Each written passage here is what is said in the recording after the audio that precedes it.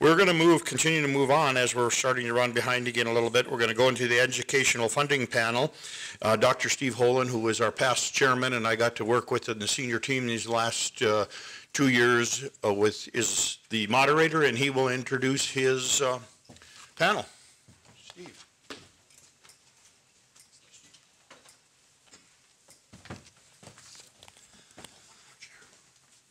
Thank you, Daryl. We'll give some time for our panel to come up to the stage, but to introduce myself, as Daryl said, I'm Steve Holen. I'm the Superintendent of Schools for McKenzie County School District number 1 in Watford City. Have been since 2005, so in my 13th year.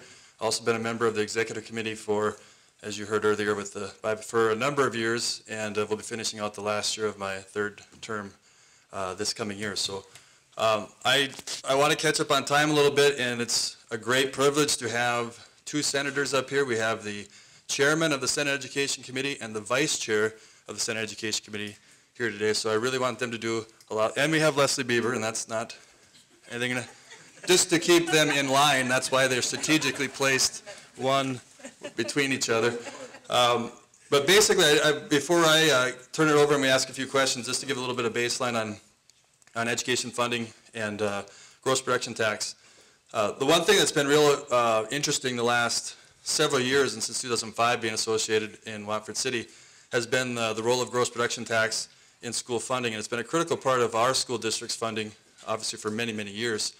But the other part that comes along is a lot of misconceptions, and certainly when it comes to gross production tax, there's a lot of maybe misinformation, or otherwise it gets confusing, to say the least, because we're the one political subdivision that has this other entity that we deal with, because we do receive funding from the state, because education, K-12, is a function of the state.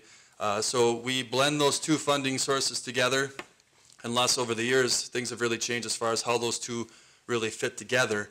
There was a perception that we don't get to keep our oil and gas production tax revenue. That's not necessarily true, but it is offset on the state funding side, and then we get different percentages. So it can be confusing, but we do want to keep it kind of at a higher level just to get general principles of what really does happen. So very briefly, just to give you an overall of how this has worked. Schools have been involved since '57 with the gross production tax. We were the highest recipient of that at that time. I think it was 45%. In 1981, we had the formula that we knew for many years, which was 45% counties, 35% schools, and 20% to the cities. At that time in '81 and all the way up to 2007, that money was not accounted for in the funding formula for schools. So that money was receipted just like any other political subdivision, and we could use it for whatever we chose to do as an in lieu of property tax base. In 2007, I think it was Senate Bill 2200, really changed the landscape for schools, because at that point it was following the lawsuit. It was the Commission on Education that took place at that time, that the amount of revenue received for gross production tax was now factored in. And it was a little different back then. It was based on an average. Our school district, ironically at the time, never really got impacted by it because you had to be above 150% of the average valuation, and it wasn't a factor. But it was accounted for, and at that point it was 60%, and the second year it meant to 70%. In 2009, the caps were removed, which is a major achievement. But the above cap money for schools wasn't given to us directly. It was put into an infrastructure fund, and you could only ask for basically buses. So we would go to the county and ask, we need so many buses, and out of that infrastructure fund, they would give us some of those funds. The rest went to the Road and Bridge Club. So 2009 was kind of pivotal. The message basically was that you will continue to get some of this funding, but we don't really want it to go to general operating because of that equity issue. Let's give it to impact things. And buses was the first kind of tier of that. 2011, hub cities came into the mix, and now 3 of our school districts were treated differently based on a hub city definition, which we still have in place now. 2013, we finally broke through, and after the cap, we got included again at 5%. So we went from 35 to 5, post the 5 million. There was a little issue there as far as how that transition happened. That got fixed, but basically we were back in at some level after that point. And then in 2015, we received $30 million of impact grant funding that was distributed through a formula to the schools. And this money was not counted against, and it was defined that we had to use it for infrastructure and or debt capacity. So basically now in 2017, the hub city definition got changed. So every year since 2007, there's been a slight change for schools, and it's really become, I think, a challenge for the legislature, because how do we deal with schools because of the equity factors, and all these things really became part of the play. But I think the role today is to talk about, there's a very active process right now with looking at the funding formula, looking at in lieu of revenue on the state side of how they view revenues that are received by school districts in oil country, and also on the gross production tax side, as far as how are we going to be included with this moving forward. So basically, like, this kind of jump starts the discussion, I guess, and I'm going to have each panelist come up and give a little bit of their background and I guess their perspective through their current position or otherwise on the gross production tax and funding for schools. So we'll start with Senator Shipley. Good afternoon or morning. Thank you for the invitation to visit with you today. Don Shipley. I represent District 31, which is Hettinger County, Grant County, part of Morton County, and Sioux County. I chair the Senate Education Committee. I also chair the Education Funding Interim Committee. I serve on the Governor's Task Force for Innovation. I serve on the DPI's focus group for their future. I also represent the Senate in the Education Commission of the States, and also represent the Senate on the SLEDS Committee, State Longitude Data Systems Committee. He gave a very good description of our funding formula, with added some more, more to it because of the property tax relief portion of a property tax that came into play on our funding formula has also raised some issues with that.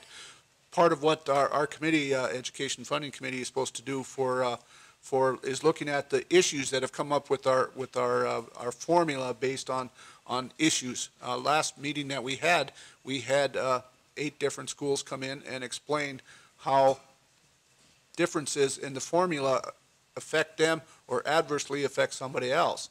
The issue with that is we got property rich districts, property poor districts, student enriched, student growing districts, student declining districts, and all kinds of other things that happen. One of the things that we really struggle with is the equity and equality issue of our state funding formula. Meeting with the Educational Leaders Association, their focus group, it's interesting to see how they also go around and around that. Do we have a funding issue, or do we have an equity equality issue? And most of the time, it's the equity equality issue that we have to protect on that. So as far as the gross production tax and the value that I see for education, it's a big part of our education formula, and it's greatly needed for what we do. Out of this last session, when we were short of money, K-12 was basically held harmless, and that, even though it's hard to see that with some of our schools, we stuck a lot of money into keeping K-12 not being hurt by deductions of what budget cuts from everybody else. We had the pre-session before that with the government's allotment, and then also during the session where everybody got budget cuts, and that K-12 was held harmless. Big part of that was the money that came from the gross production tax in our stabilization fund, and also in the Foundation Aid Stabilization Fund. Foundation Aid Stabilization Fund was measure number 2 in the last election of last year. Because of that, people in North Dakota said we could spend that excess money, and of that, $160 million went into shoring up our payments for this year. It also gave us, the availability to what the governor allotted before that of the money that was used to shore up that. So K-12 was not affected by the allotments or the budget shortfalls in that. So it's a great big part of that, and it's a vast topic, so I'll just leave it at that, and we'll let somebody else continue.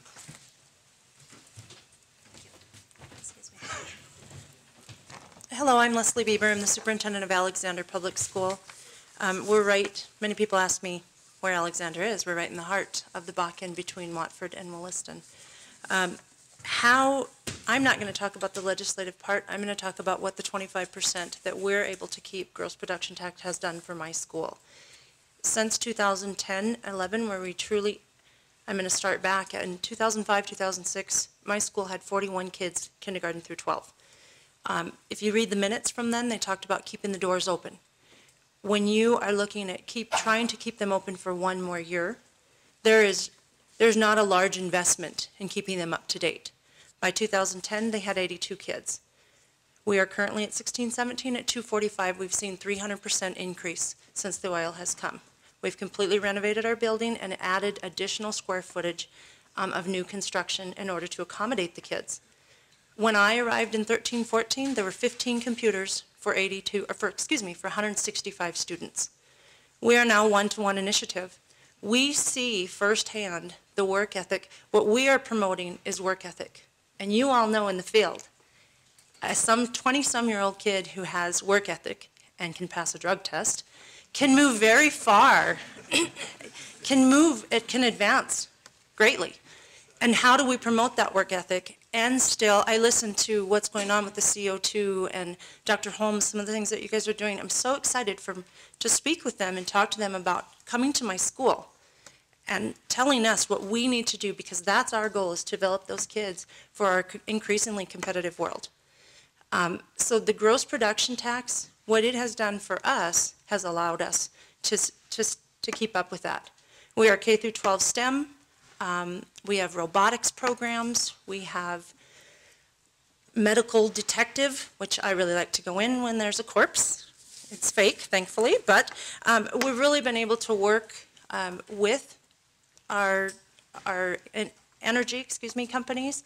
They've been very supportive, and that's all I'm going to say as far as the gross production tax. I know that the equity is definitely there and how it fits into our formula, and we're keeping 25%.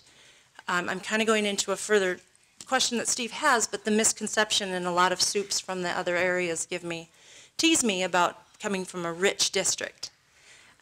They forget about that 75% deduct that comes out of it. And I have to tell you, as a brand new soup, the first time that I received a $500,000 check, I was ecstatic. And then I learned they take 75% the next year. I called Steve. Asked him what I do with this. And we have all kinds of impacts, because then we can only grow 12% on the dollar. So even though we received 62 new kids this year, that's a big impact on a little school. I was predicting 20 to 25. So just in technology, textbooks, additional teachers and additional staff to support that. Yes, we have a rapid enrollment grant. Woohoo! Additional $276,000 until you call the state and they find out there's growth all over the state, and it's probably, you don't really know what you're going to get.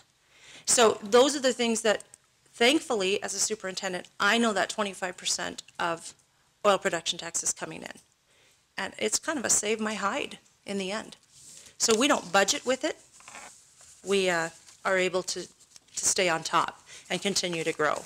And we talked about transportation. When I arrived, we had 5 Suburbans and 1 large bus.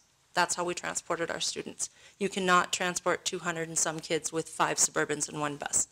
So all of those things are how the gross production tax has not just impacted us financially, but in the direction that we go, we've completely revamped in the education in order to fill your needs.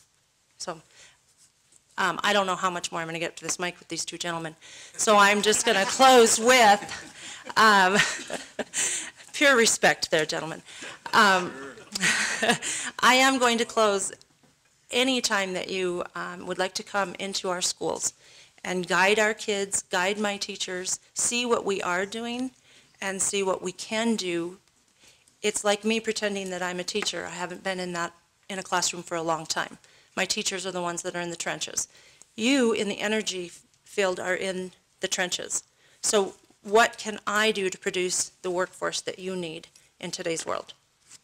So don't ever be shy to call us. Thank you.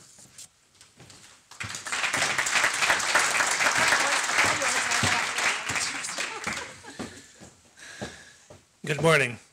I'm David Rust. I represent the Great Northwest, as the program says, which is the very northwest corner state, all of Divide County, Burke County, all of Williston, all of Williams County, with the exception of most of Williston, and about a number of sections from Montreal County, including Stanley. In 1980, I came to Tioga as the school superintendent. I fooled them for 28 years, and they kind of kept me around. And it was a great place to work. And During that time period, we went from about 620 kids down to 230, and then we started going up. And they rose to greater heights after I left. I retired in 2008 and went to the dark side. I mean, I went into the legislature and served 3 sessions in the House and 2 in the Senate. I'm currently on the Education Committee of the Senate. I'm vice chair of that. And I am currently on the Energy Development and Transmission Committee and the Education Funding Committee, and both of them, it's a good deal because both of them are talking about some of the same things. Basically, the gross production tax and in lieu of dollars, and the property tax 12%. And I think with that, I'll just stop and let us go to questions.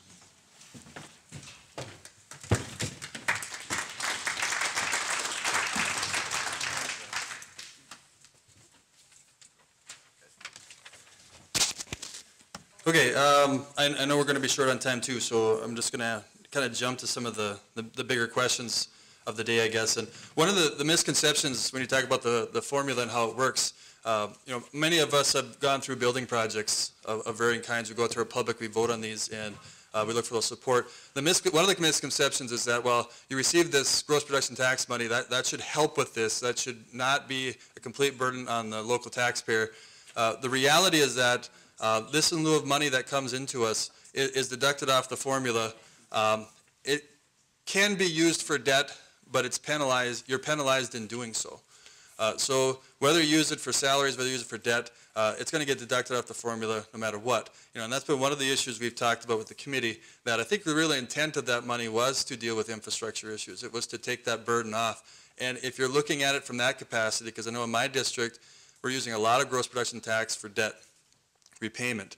And in that way, I'm thinking I'm not maybe being treated equally because I'm getting deducted on my formula when other places across the state are not getting deducted on their formula when they're making those debt payments. But the way that this formula is structured, it kind of does provide that penalty. So, but basically I'm going to throw it out to any of the panelists, but probably a couple legislators then. The main topic that comes up a lot now in the interim is about property tax, because property tax relief is a big component of school funding. And there's a 12% cap on that. There's lower levies in our areas that has been viewed as maybe an equity issue of some kind. So I'm just curious in general of any of the panelists, what's going to be important this next legislative session as far as school funding? And you could either take the gross production side or you can take the school funding side as far as what's going to be important. So, Dave, you go? Oh, come on up. Yeah, and that's the mission of our Education Funding Committee, and let's go back just a little bit on that. We switched our funding formula, to a population-generated system, which means now it's based on per students. We've taken out more of the share of per students. Checking yesterday, we have 109,026 students. That's 422 students over what we projected for this year. The other thing is that'll probably put us at over 2,100 for the biennium of new students. Now, what that happens with, we get paid for 46 for our payment for our students. Now, what happens with that is with the cost to continue. So what we're looking at for that is we have to make up that difference for those students, which we didn't predict for. The other thing is we said something about our funding formula as far as the equity with the balance of what we're trying to do with our students. Some of his money was impeded. We talked about rapid enrollment in that. One of the issues that we're looking at in our interim funding committee is the maybe of looking at on-time funding. Right now, you're funded on last year's enrollment, and that's what you get. So that really hurts some schools. When we talk about the rapid enrollment for some of these kids, what we're looking at is for some of these that are over, high amount of students, and we consider rapid enrollment of over 4% growth. And some of these obviously are way more than that. So what we're looking at in part of our committee is doing paying on-time funding for the schools that would qualify for rapid enrollment. And in the case of Alexandra and West Fargo, Williston, some of these other ones, But the thing is there's a huge price tag to that. And so now it's the dilemma of how do we increase funding for our state, for our schools, with you know, increasing the 96-46 to what we want to pay our school districts, and the cost to continue for these new students. So it's kind of a dilemma of what we got to do. But we are looking at, hopefully, that we can raise the amount for that, look at some on-time funding instead of the rapid enrollment grants, but we certainly can't do it all at one time. So it's going to be looked at in stages. For some of that would help. The other thing is we talked about the in lieu and the 12%. Part of the problem with our 12% funding is that when we built our formula in 12-13, we put a 60 mil basis on local share. That's what the school districts would have to have participation as a local share. But what we had on that was also a dollar figure on that. What we should have used was a $60 million equivalent. Because of the valuation increases that we've experienced in the last 6 to 8 years, and because of that 60 million cap, we have seen school districts being penalized because they can't raise enough of the 12%, so their mills goes down. And since they're not at 60 mills, they're basically considered that they're not contributing to their local shares. That's one of the other areas we're looking at in our funding formula in our study is to understand the difference between that 12% growth. One other issue to that, should new property that, you know, new buildings or new property of stuff that's gone that, should that be included in the 12% cap as far as what happens as far as that? Because the 12% cap's on there so that people just don't get retaxed over and over, and the growth of that is included. But should new property be included in that 12% cap? If we look at that and make some changes, then that will also greatly help our funding formula with the discrepancies between some of these districts that are having major growth, but also bumping up against the cap. And like I said, it's a vast subject, but that's just a touch of it. So.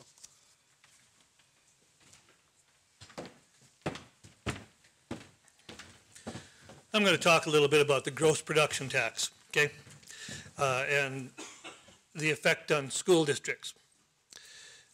As Steve pointed out, you know, there was a time where it wasn't counted against us at all, and then we went to an imputation, which for the most part didn't hurt us very much either. And then in 2013, with the funding formula, we went to a 75% subtraction. And the first thing I want to say about gross production tax is, and please keep this in capital letters, about 60 bold, it is in lieu of property tax. Okay? Can we all say that? No, I won't have you repeat it, but it is in lieu of property tax. Did I tell you? It's in lieu of property tax. Okay? And I'll give you an example of this. When I pay my property taxes, I send it to the county. They collect all these property taxes and they send it back to the school districts. And when they send it back to the school district, they say X number of dollars goes into your general fund, X number of dollars goes into your miscellaneous fund, X number of dollars goes into your sinking interest fund, X number of dollars goes into your building fund. Okay? With regard to the gross production tax, they take the whole thing, do not account for the fact that there are various funds that school districts levy for, and subtract 75% of it.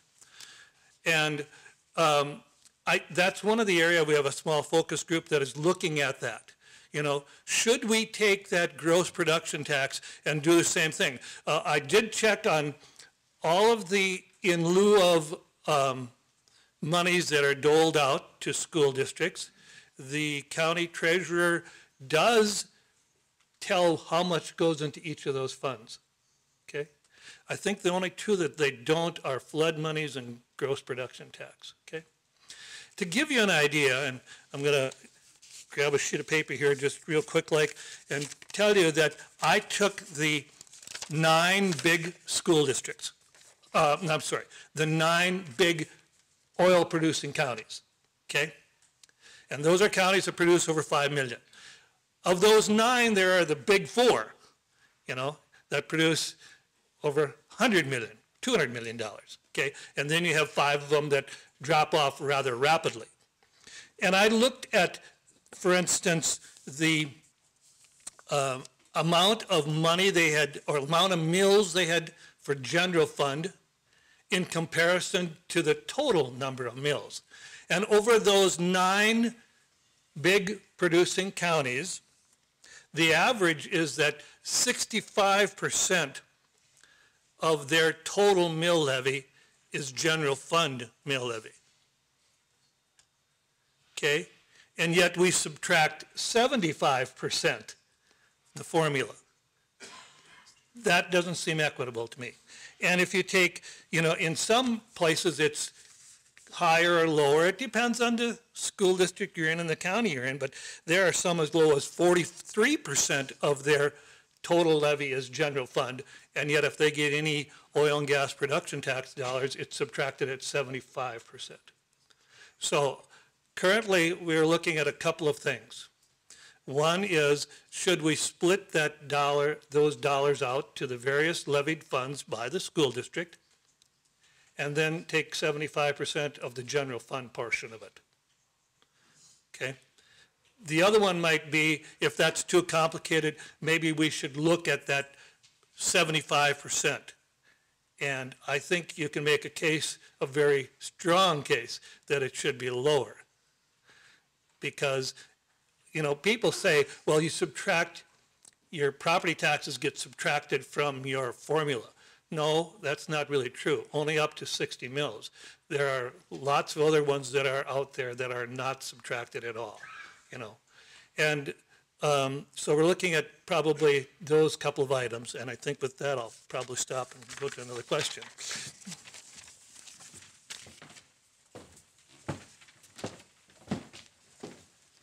All right, we're right at 11:40, Daryl. I got the 5-minute call. Is this on? And I don't want to cut into Senator Warner's time at all, and I knew it was going to be crunched for time, but one of my last takeaways, and I could have the panel if they want to step in, talk about it too, is, why is it important for schools to be part of the funding formula and as part of the WDEA? And I think that the message basically is, and the misconception is, well, they're not going to keep the money anyway, so why are we giving them money only to have the state take it away?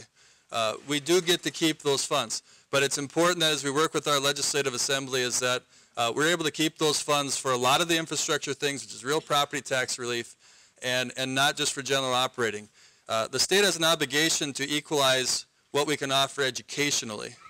There is no equalization factor for infrastructure as far as how we can accommodate our students. And right now, we're getting limited in that capacity a little bit with the way this is structured. So there's some changes that could happen that could make that beneficial. So I guess, that's one of the things that I guess I wanted to take away out of this is we can educate, have some responses to those perceptions because we deal with them every day administratively. I'm sure legislatively they do as well. This is bonus money. This is jackpot money. And those that have lived it for a while understand that's just really not the case. So we need to be able to counter those misconception statements as much as possible. So I want to, I guess, offer any last comments from the panel. Senator Russ, you didn't get a chance to talk about your siding. Still on? Yes, it is. Okay. And I want, pardon? It's not coming out, though. We maybe switch the mic. Switch the mic around. Just turn that one off and use the hand. How about this? How about this? Is this working? There you go. Okay. I want to talk about hub cities for a little bit. Okay? And their continued funding. First of all, hub cities, over the course of time, through no fault of their own, have had to incur some extreme costs in infrastructure. And those were inserted into the formula to help pay for those infrastructure costs. And I think it's imperative that the hub cities do not get excluded or thrown to the wayside or reincorporated back into the formula. It also has implications for the smaller towns that are in those 2 counties or 3, basically because a lot of the money goes to 2 cities, Williston and Dickinson, and then there's some that goes to Minot as well. But Williston and Dickinson, Williams County and Stark County. So if you were to eliminate hub cities, that would have a real detrimental effect to the smaller ones as well, because all of a sudden, all of that money would kind of be sucked out, as people see it, by the two large cities in those counties, because that's where the population is. So we really need to concentrate on that. Now, with regard to my siding, I can tell you that, you know, I lived in a school district. When I quit in 2008, the Tioga School District had a taxable valuation of $6.8 million. Last year, it was $67 million. Can you imagine that? In that short a period of time, in 9 years, it was a tenfold increase in the taxable valuation in our school district. It is impossible for that school district, through the current means, to get to 60 mills because the taxable valuation goes up so rapidly. So that's the aspect that Senator Scheibele was talking about. I do say that, you know, back about 2006, my house was valued at about $80,000. It's now $280,000, and I put vinyl siding on. I have really, really nice vinyl siding. Any quick questions? I know we got to move on. So, okay, Senator Beckedahl. Thanks, Steve. I know I rise in my own peril because my leader is over here waiting to get next on the agenda, but my question goes back to the creation of the equity formula, because I was involved as president of the Oil and Gas Association at that time when the 75% imputation came into effect. In the original creation, the federal payments in lieu of taxes were treated as anomalies in the formula and therefore excluded from any imputation. Can any of you tell us why the gross production tax state payments, which are also in lieu of property taxes, were not also treated as anomalies at that time? Why they're imputed, but the federal ones are not? My recollection of that is that the federal law prohibited deduction for their money. The state didn't. Couldn't state law also prohibit that? Well, but I mean, that was the reason for it. I mean, those of us that were involved in that, you know, to begin with, I think Vicki Steiner can vouch for the fact when I was president of this group, and she came to us and said, should we consider, I think my exact answer was, hell no, we're not giving a damn thing. And we made that work for quite a while until the new funding formula came along, and then we kind of said we'd go to 50, they wanted 100, they essentially took 75% against our wishes. And I'll tell you, it probably settled at 75% to buy votes to get the funding formula passed. And Senator Beckedahl, I think there's a great argument to be made that the gross production tax is not treated equitably. I mean, there's another side of the story that we're viewed as the inequity issue, but in actuality, there's some inequity in how we're treated as in lieu of tax. So I think I'm officially getting the hook now from Daryl. So we want to thank Leslie Bieber for her time here, Senator Scheibele and Senator Rust, tremendous advocates in the Senate for us. They've been great at working with our school districts, so I really want to recognize their efforts because they've been great. And I do want to recognize Senator Wardner, another great advocate for our schools, so we'll give him the podium. Thank you for your time.